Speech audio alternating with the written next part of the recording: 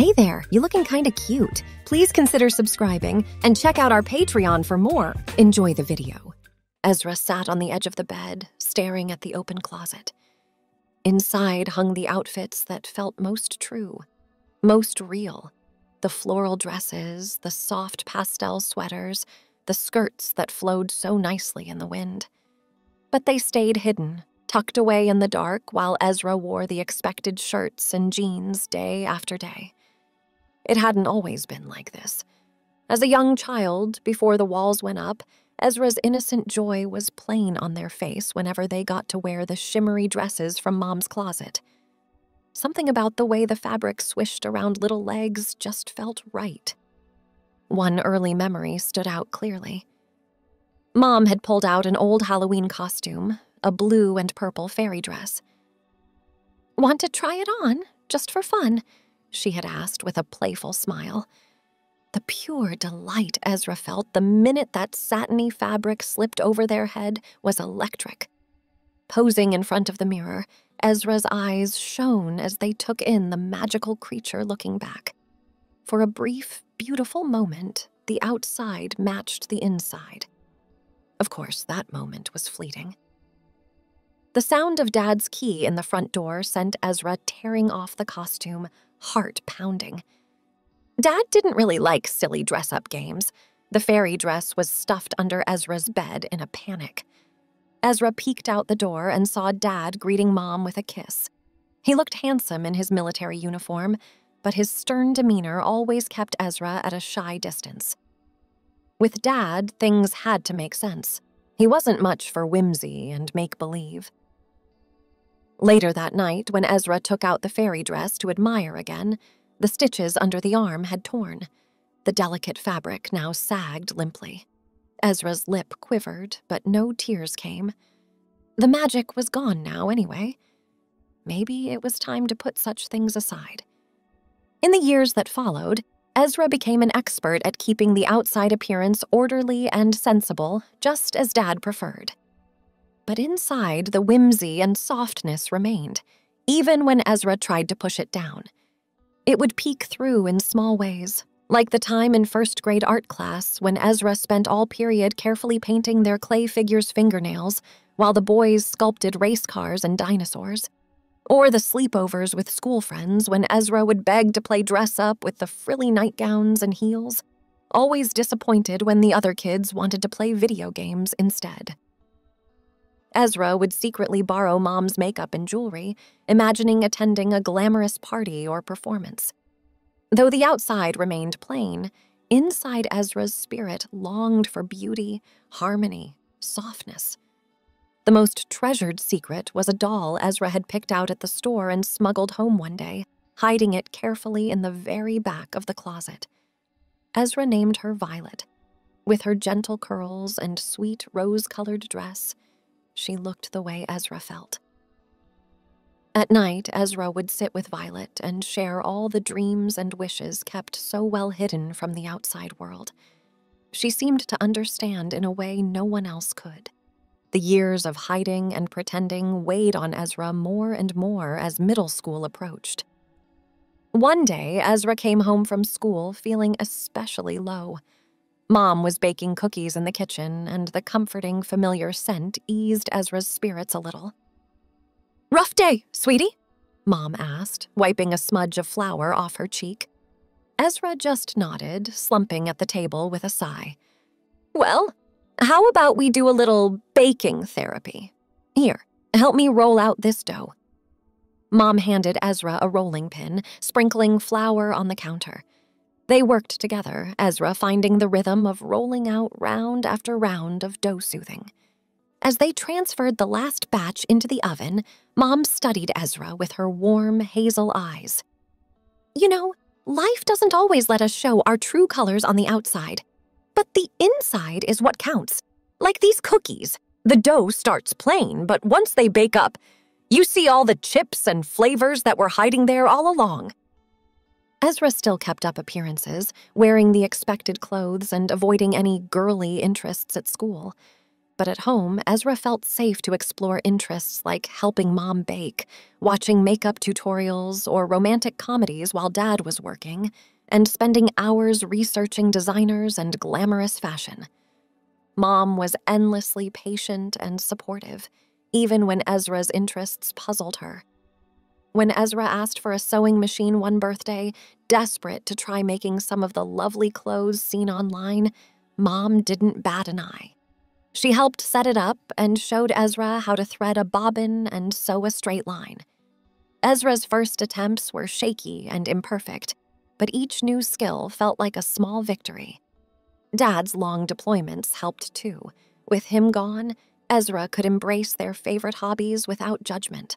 Mom and Ezra would crank up happy music and dance while baking cookies or brownies for care packages. Laughter filled those days, the best therapy for both of them missing Dad. Ezra longed to share every new interest with Mom, to help her truly see and know the person blossoming inside. But the words still stuck in Ezra's throat every time she tried. It was easier to just show her in small ways, grateful she never pushed when Ezra went quiet. Ezra sat cross-legged on the bedroom floor, biology textbook open in front lap. But the chapter on chromosomes and phenotypes lay forgotten as Ezra clicked through page after page online about gender identity. It had started with a simple Google search. Can you change from a boy to a girl? From there, Ezra tumbled down the rabbit hole of personal accounts, informational sites, and medical pages. Phrases jumped out. Gender dysphoria, transgender, hormone therapy, reassignment surgery. It was a lot to take in. Could this be the key to the tug-of-war Ezra had felt for so long? The sense that the outside never quite matched the spirit within? Maybe there was a name for it, a reason all along. The more Ezra read, the more everything started to make sense. The sound of the front door closing downstairs snapped Ezra back to the moment.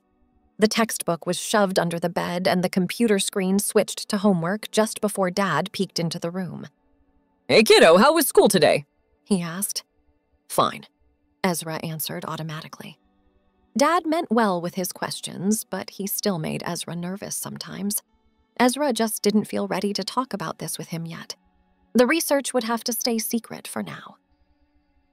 Over the next few weeks, Ezra dove deeper, staying up late to read personal accounts of others' transitions and journeys of self-discovery. Though each story was unique, Ezra recognized the same threads: feeling out of place in one's own body, an affinity for interests and activities culturally ascribed to the opposite gender, the struggle to determine one's true identity below the surface. Ezra created an anonymous account online to ask questions on transgender forums, hungry for guidance. A kind user, herself a trans woman, suggested experimenting safely with different forms of gender expression. Start small and do what feels comfortable, she advised. Armed with new confidence, Ezra began subtly branching out. Shaving legs and underarms became part of the weekly shower routine. Following makeup tutorials led to concealing blemishes and playing with natural-looking lip glosses. Ezra even signed up for a cosmetology class at school next semester, despite some odd looks from Dad about his son wanting to learn hair and makeup. The biggest temptation was Ezra's wardrobe. A trip to the thrift store yielded some neutral staples like sweaters and shorts that could pass as masculine or feminine. But the floral sundresses called out from the racks every time, their soft fabrics irresistible. Not yet, Ezra told self. Someday. Junior high's onset only intensified the growing divide between Ezra's inner and outer self. Changing alongside the boisterous, rowdy boys in PE class made Ezra want to disappear. Their raucous energy felt disruptive and intrusive.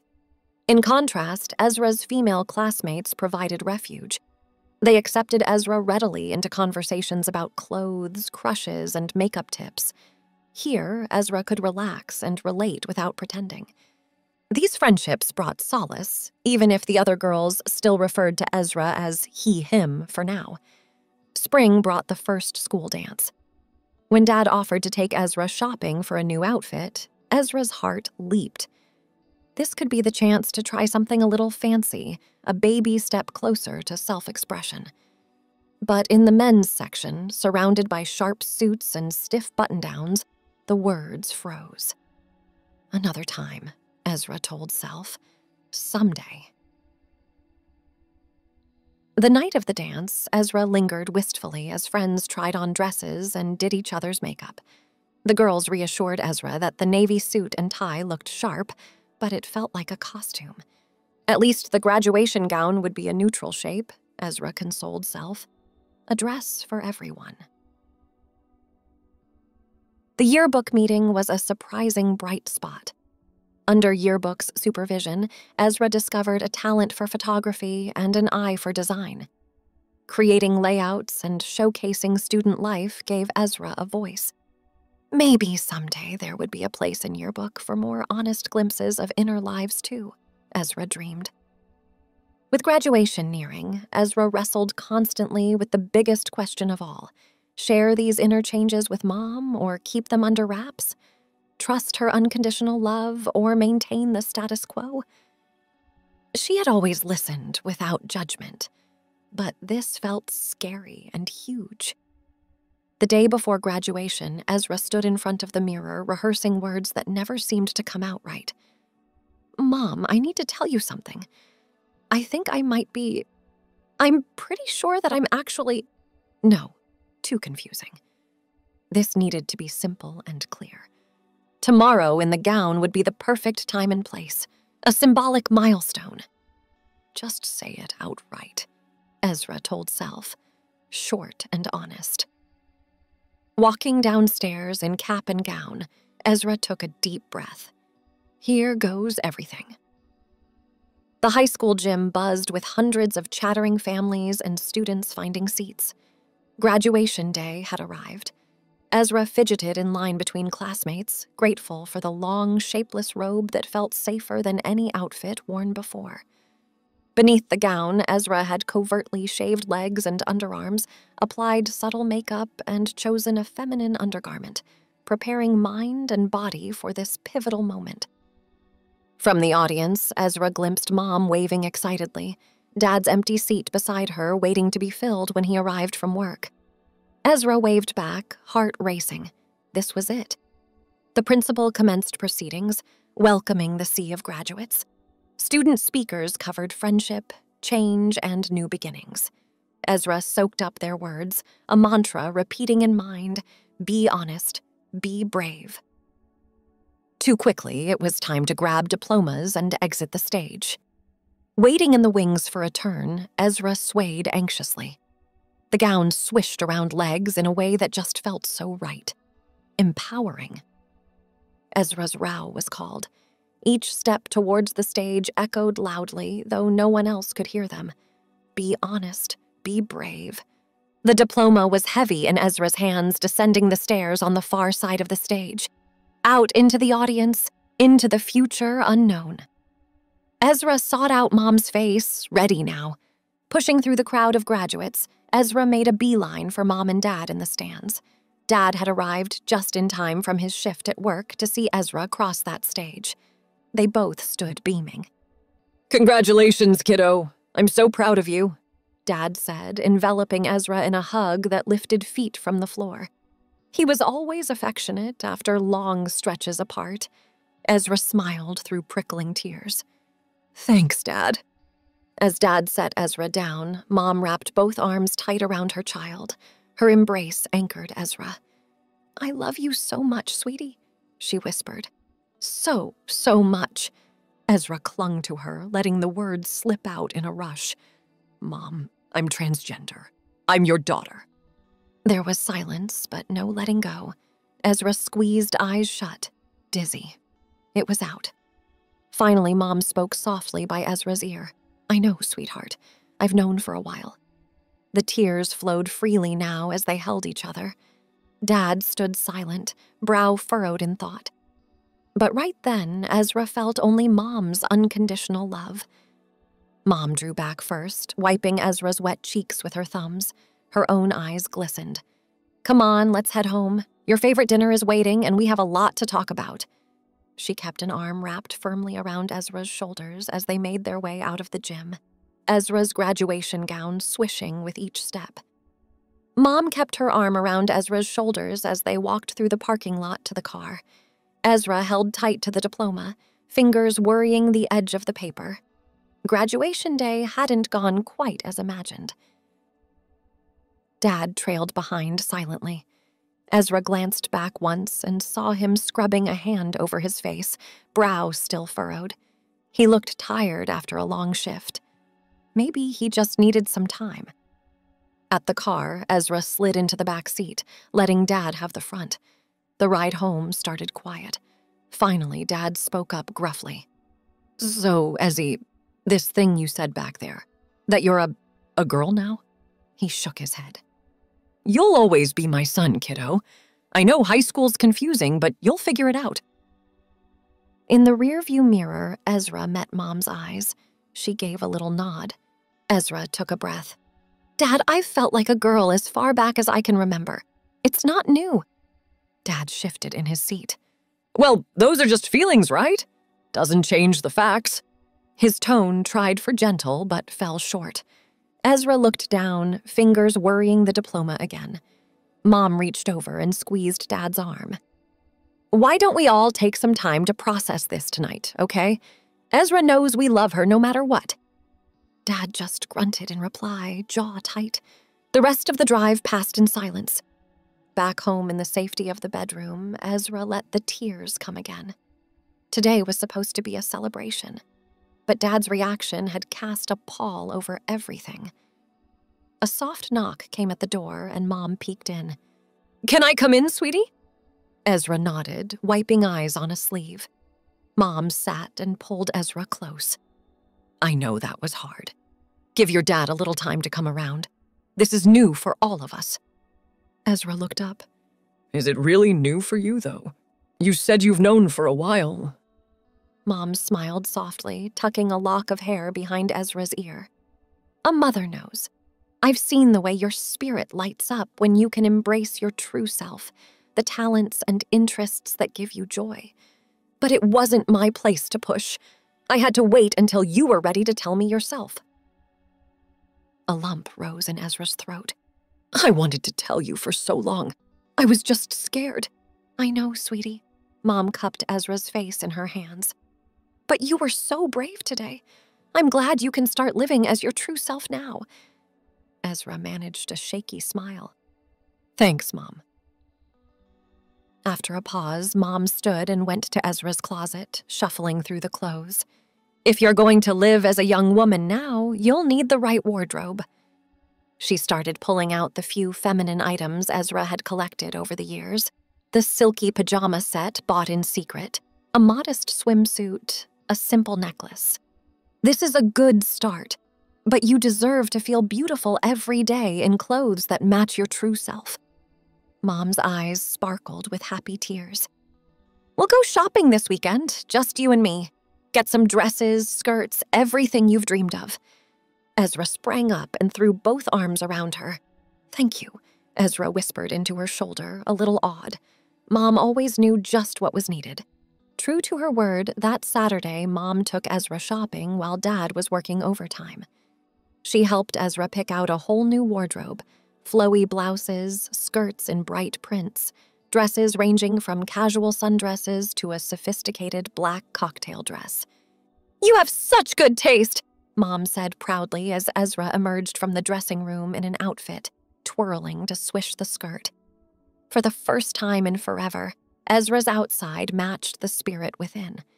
At home, they stocked Ezra's bathroom with makeup and skincare items. Mom taught Ezra how to shape and fill in brows, line eyes expertly, and apply lipstick for a perfect pout. Sitting side by side at the mirror, Mom said, "I used to imagine doing this very thing when you were young, though I wasn't sure we ever would." She squeezed Ezra's hand. "Thank you for letting me be a part of your journey." Ezra beamed, leaning into Mom's shoulder. "I wouldn't want to do this with anyone else." In the weeks that followed, Ezra embraced feminine rituals that had always seemed mysterious and unattainable before. shaving legs and underarms, painting nails in bright colors, styling longer hair into braids and ponytails. Each new accomplishment unlocked more of the person living inside for so long. Of course, dressing this way around Dad was still daunting. When he was home, Ezra stayed in androgynous mode, but the freedom to fully express womanhood with Mom emboldened Ezra to start coming out to friends. Reactions ranged from loving support to awkward politeness, but even tentative acceptance felt like a victory after years of hiding. And Mom continued cheering Ezra on each step of the way, embracing the daughter she had always known. One night at dinner, Ezra finally broached the subject of a name change with both parents. "I've been thinking about making my name more feminine," Ezra explained after pushing food around the plate in silence. Esme, it means to be loved, and I read it can be short for Esther. Esme glanced up to find Dad staring intently at his plate, jaw clenched. But Mom said gently, "I think Esme is beautiful, sweetie. We can start using it at home, if you'd like." Dad's fork clattered loudly as he dropped it on his plate. "This is ridiculous!" He shoved back from the table and stormed out, the back door slamming shut behind him. Ezra flinched. "I'm sorry, honey. Let me talk to him." Mom started to rise, but Esme caught her hand. "It's okay, Mom. I think he just needs more time."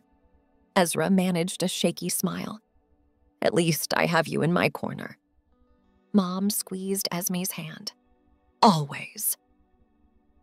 Weeks go by, and Esme slowly starts living as a girl, even gets a job. Esme took a deep breath before pushing open the door to the coffee shop and walking inside. Today was the first day of a new job and the start of the next chapter. Mom had encouraged applying for the barista opening, saying it would be good for Esme to get work experience and earn some money for college savings. The owner, a former high school teacher of Esme's, hadn't batted an eye at the name change on the application. "Excited for your first shift?" An upbeat voice greeted Esme as the door chimed shut. Esme turned to see a smiling girl around the same age untying a green apron. Her name tag read, Sarah. "Yeah, a little nervous, though," Esme admitted. Sarah waved a hand. You'll pick it up quick. I'm just finishing up, but I'll show you the ropes before I head out." Esme followed Sarah behind the counter, listening intently as she pointed out where everything was kept. Cups, lids, milk, and flavor syrups. The high-tech espresso machines looked intimidating, but Sarah promised they just took some practice. "Any questions so far?" Sarah asked. "I don't think so. It seems pretty straightforward." Esme was determined to catch on quickly. "You're gonna do great," Sarah said. "Oh, hey, there's one other thing you should know about working here." She leaned in conspiratorially.